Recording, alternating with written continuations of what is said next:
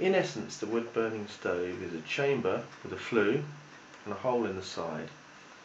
Fuel is placed in the chamber and it's set fire to, which means it burns, making hot gases which rise up the flue because the hot gases are less dense than ordinary air around.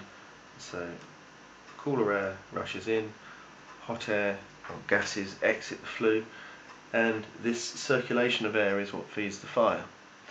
And that's what's not working quite well enough. Now, I thought the hole in the side was comparable to those of wood burning stoves I've seen elsewhere, but it wasn't good enough, and I got to thinking a bit more about the flue and this process here. I had considered the flue before, but I considered the flue to be a vehicle for operating Bernoulli's law, which says that when a gas blows across an open orifice, an area of low pressure is created here, which means that gases rush in here, and that is a true effect. But then I got back to thinking about this model, and I realised there's something else here.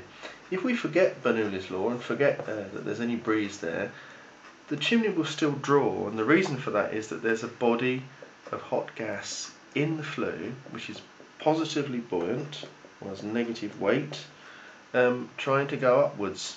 And when it tries to go upwards, there's a lower pressure underneath, and so this is what causes other gases to rush in. And it then occurred to me that the length of this flue is important, because if you make the flue longer,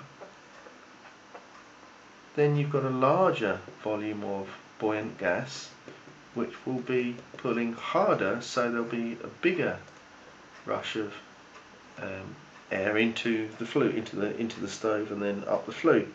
So length is important. Who'd have thought it?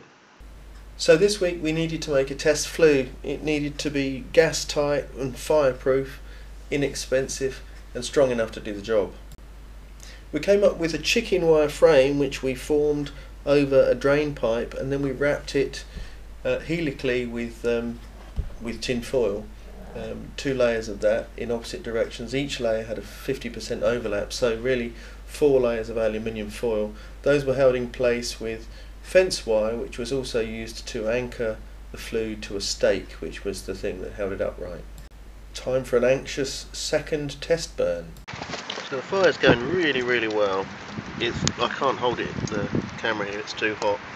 I've been unable to visualise the secondary burners to see if they're working or not, but there is no smoke coming out the top of the flue. Occasionally you'll see a wisp, but mostly what you see is heat haze.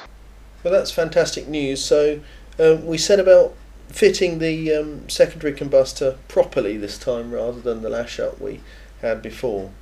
That started with adding these 2 tabs.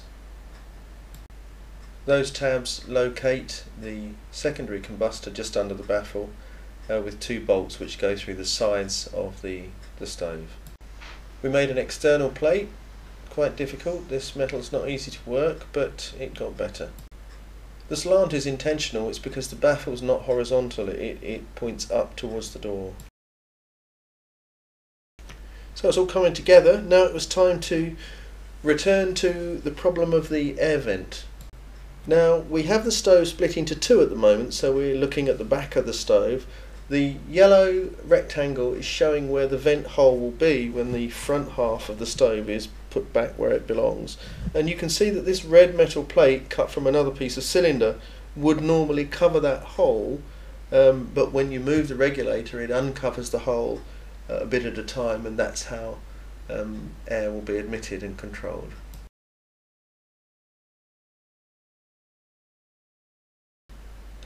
Well, that's it for episode 9. Hope you can join us for episode 10. See you then.